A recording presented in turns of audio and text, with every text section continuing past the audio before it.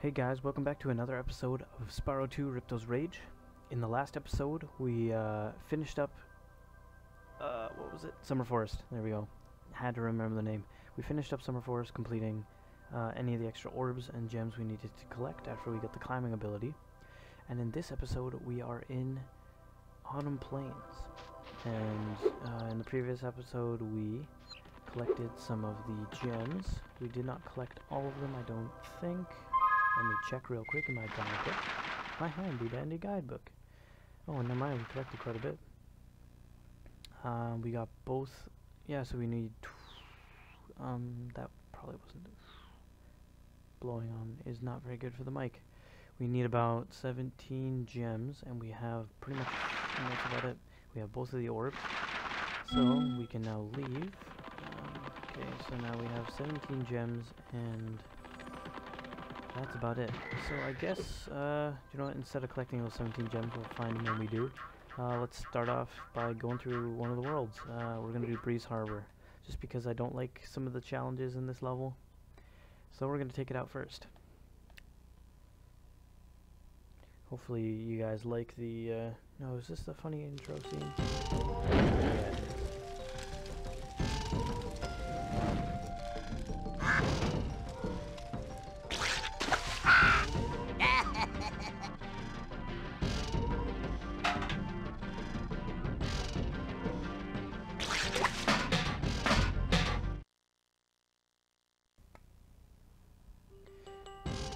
What a mean bunch of blobs.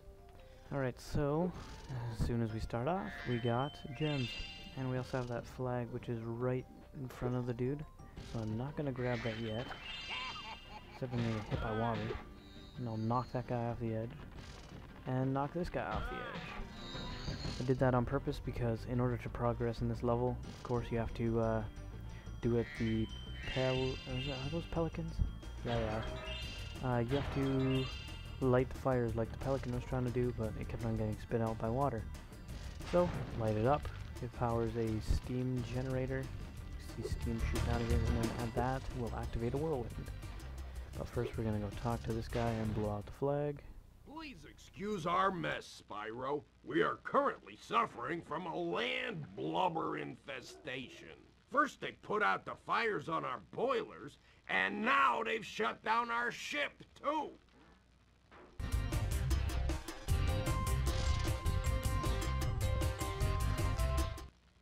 If you could stoke up the fires under the boilers, I'm sure you could make your way to the ship.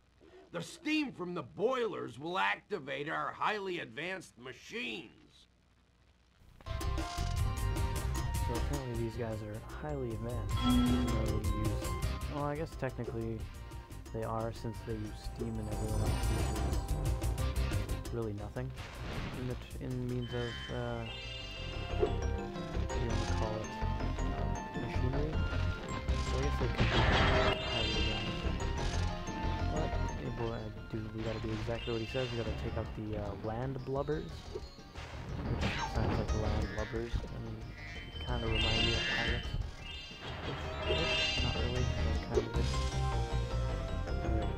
So, as you can see, there's two kinds of land blubbers.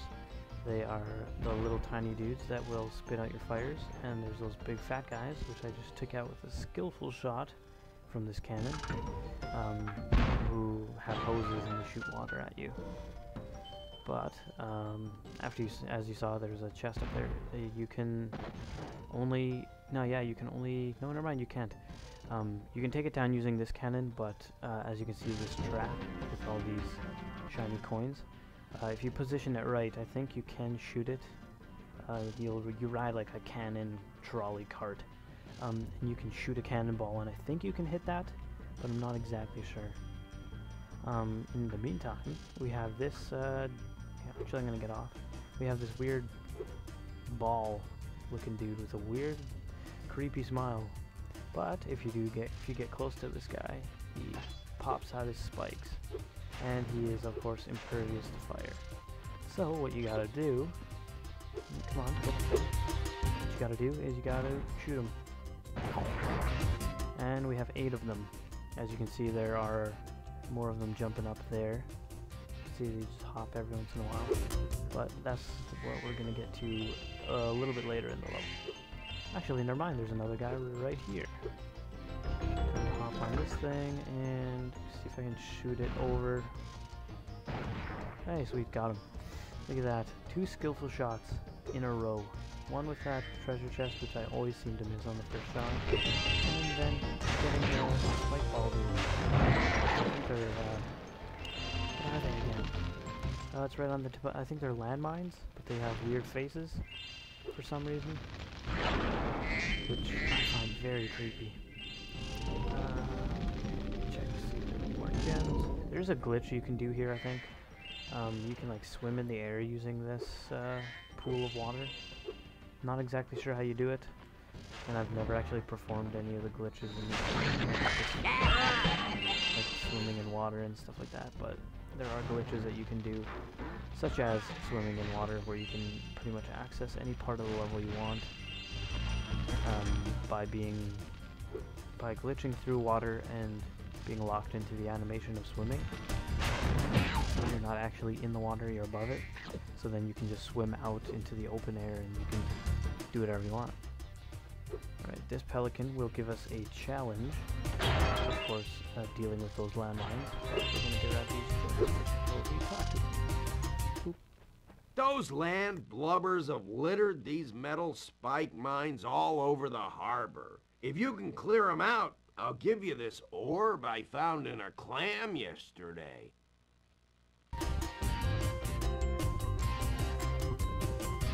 Okay, cool. So we have to shoot down the floating mines. Difficulty is 4. No, it's not. It's not very difficult at all. Once you get one of the... Pretty much once you get the angle right, which right there, just spam your shot.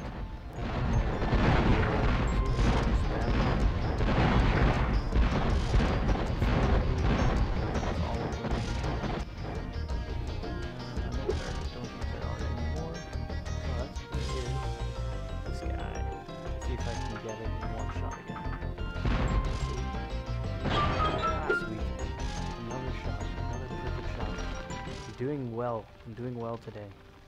I'm not gonna jinx myself, but I'm doing pretty decent. I'm getting all these chests in one hit, taking out all the bad guys, although I did get hit before by one of those water dudes, but what are you gonna do? And by activating that fireplace, we turned a giant windmill, I guess, which starts pushing these ships around, which we can use as transportation to find more enemies and collect more gems. Oh, here we go. This is the other half of the challenge. Since we had 4 of them, we can now do this. Ooh, actually, I have a cool topic. Today is the 13th, so 3 days ago. Fallout 4 came out.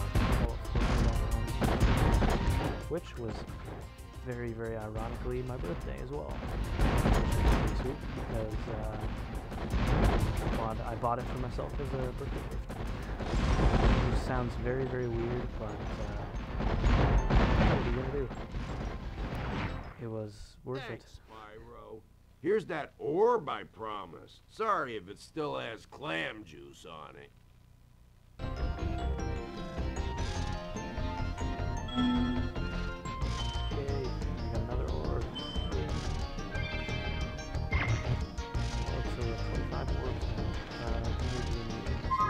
Let's check. 400 gems, and we need 2 orbs. Both of them, we've gotten one. The other one is, it's simple if you, or it's easy if you know what you're doing, which hopefully I can get through it in one shot.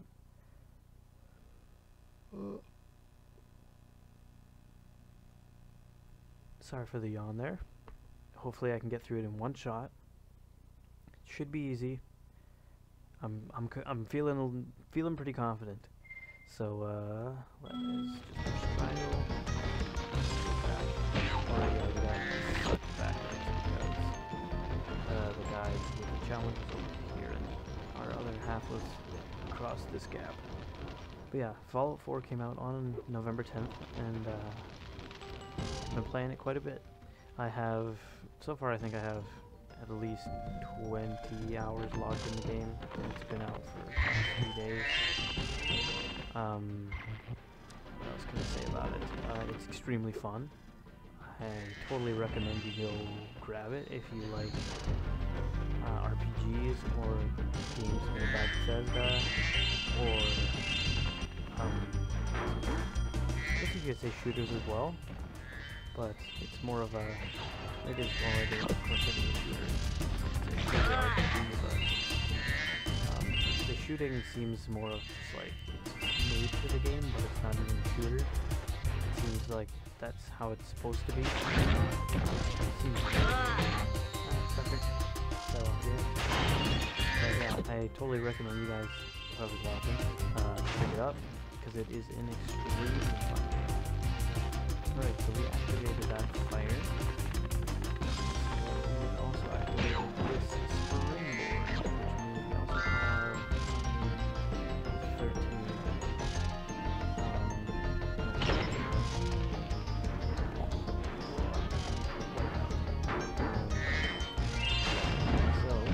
Standing on that spring, of course, you get shot over.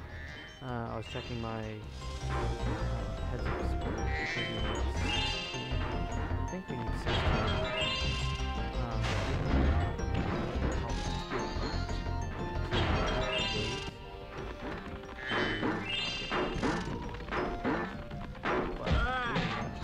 We need 16, which is perfectly fine, to activate the fire.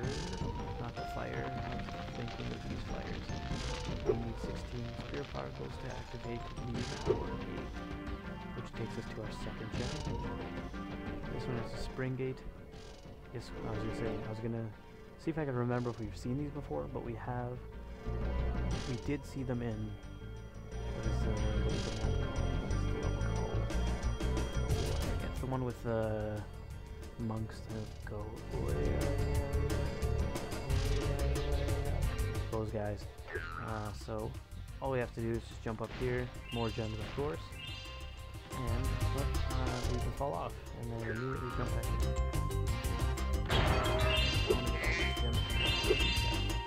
Alright, so this guy's kind of a douche. How lucky for me that you came along. My machinery is broken, and the gears I need to repair it are scattered all over the tracks. Could you hop on that trolley up there and get them?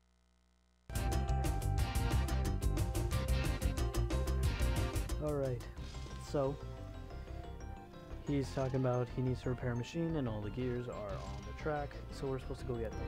We're supposed to collect 50 gears with the trolley. Difficulty is 5 stars. That one I can kind of believe, especially if you're a little new to this game.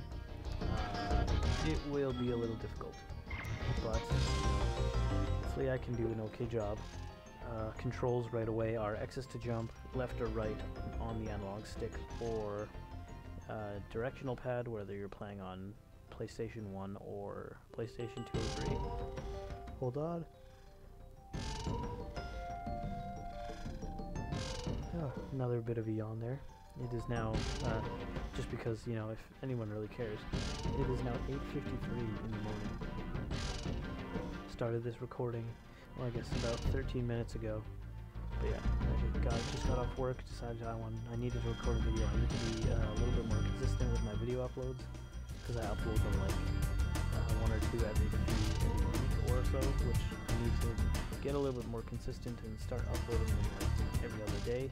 I need to get sort of a game plan going. But a little off topic. Left or right on the D-pad or analog stick is to move, X is to jump, circle is to fire cannonballs. As you can see there is a cannon on the front of this thing. So all you have to do is hop up here and you'll immediately jump on. Immediately all you have to do is hit circle and you'll go up that. Chests. I'm not sure if they have special names, but just call them chests. Stop sign that. If you run into that, you immediately stop and you have to slide over it. Brown boxes, chests to jump over, no problem. They also throw out TNT. That you have to shoot. So you shoot the sides to switch them. And you have to jump to these. Oh, brown box.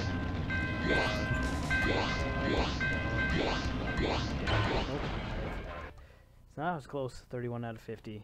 Not bad for not. Trouble with the trolley, eh? Well, trouble with the dang it! I should not have skipped that. He has a really stupid voice when he says trouble with the trolley, eh? Just use the D-pad or analog stick to change lanes, X button to jump, and circle to fire the cannon. Yes, I know how to play.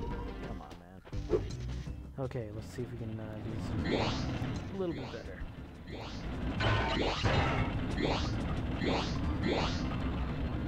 The beginning ones, this circle, and then this circle once you switch lanes. These ones are, of course, they're mandatory. You kind of have to go through them, but it's super easy.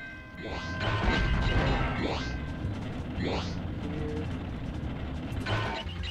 When I was younger, I remember I would always hit that first box because I did not switch lanes properly. So I would always end up switching a little too early, and I would end up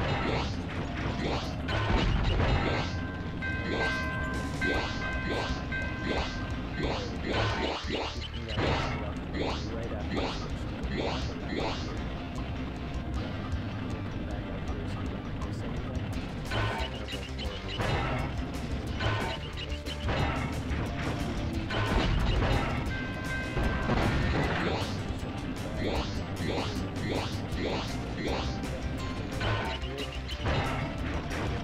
instead of going down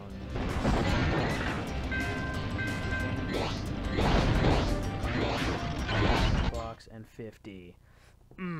Did it. There we go. That's how you do that trolley. now I can start fixing my machine. When I was younger, it used to take me try after try to beat that, and it was crazy. Oh man, I got so angry at it.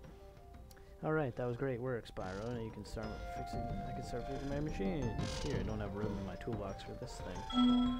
Okay, you know Ripto is taking over your lands, and you decide to hide it in your toolbox. Why? I don't get it. I don't get why these people are keeping these orbs from us. But anyway, now that we've gotten that, actually we can go back to the beginning of the level. As I'm not sure if any of you guys saw it, but we hit a few of those mines on this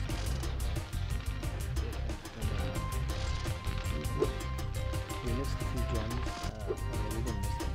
We blow up those indestructible boxes. Those big glass, not even glass, metal treasure chests. Those have gems that are at the they're at the beginning of the level. So now we have to that's why we got this cutscene. As you can see, just before the ship went up, there was a little spark. Maybe a little higher. All we have to do is go on the wing and go all the way across.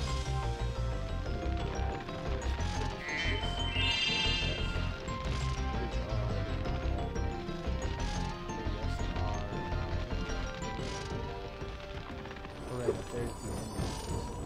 Whoops. So, what we can do, yeah, there's the ending of the level, which I totally forgot to get. I'm gonna bring back the rest of them first. I'm stupid. So, we're gonna have to go all the way around real fast. Let's see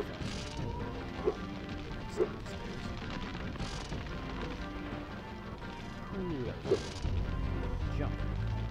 Go faster. Use the power of fire and heat. Okay.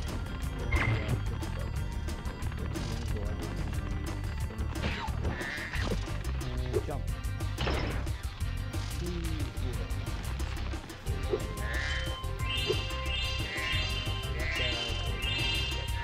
These guys.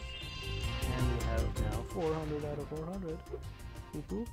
And now we can dock him. Thanks for getting our ship fired up, Spyro. Now we can proceed with our counterattack on Zephyr. Please take this talisman as a token of our gratitude.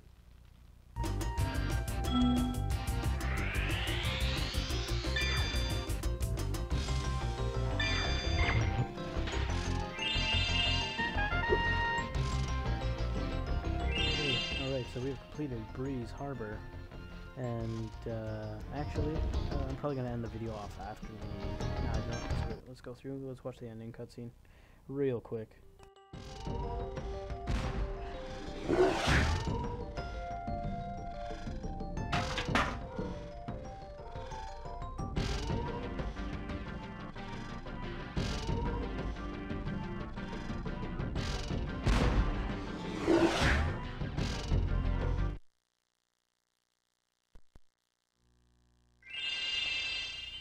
Such a weird bunch of people shooting those guys off with their own friends.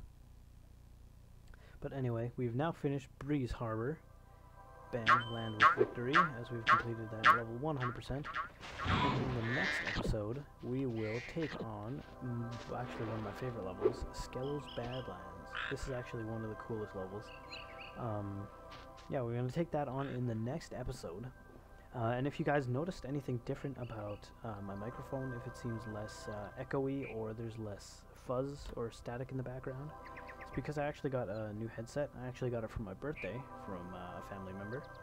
So hopefully I'm going to have to test it out, and if it seems to work a little bit better, it's a little closer to my voice, so you hear my voice a little bit better, and there's less static and less echo around it, because my other microphone, if you wanted to know, is a Blue Yeti, which is a very, very high, it's a very, very nice microphone, but it picks up a lot of sound. It's mainly, I think it might be used for more of a soundproof room, which of course my room is not, but it works a little bit better. My headset it seems to work just a little bit better than my Yeti for recording my voice just by itself.